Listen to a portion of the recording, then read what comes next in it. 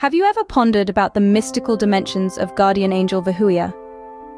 This celestial entity, enigmatic in its essence, has fascinated seekers of spiritual wisdom throughout the ages.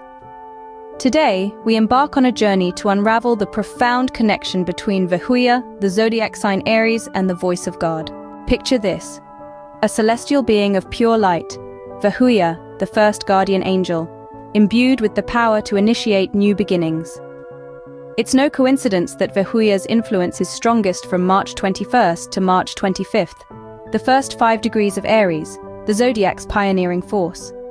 Aries, the first house sign in astrology, symbolizes the dawn of life, the spark of creation. It is the ram, headstrong and courageous, charging forward into uncharted territory. This fiery sign, under the dominion of Mars, resonates with the raw, primal energy of Vehuiah. But what does it mean to be under the influence of Vehuiah and Aries?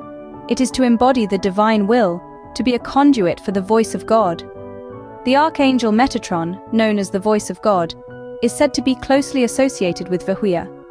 Those under its influence often feel a potent drive to manifest their divine purpose, to bring forth their unique contribution to the world.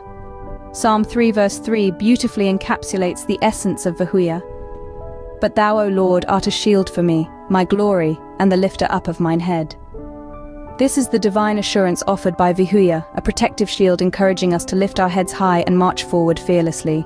The influence of Vehuiah is not fleeting or temporal.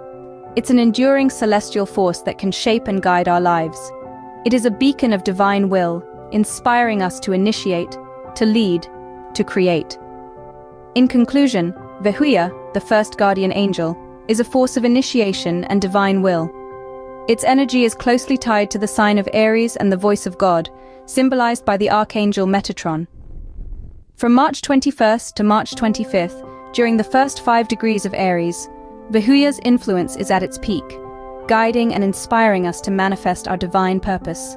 Remember, Vehuiah is not just a mystical concept, but a spiritual companion, a celestial guide whispering the divine will into the ear of our soul.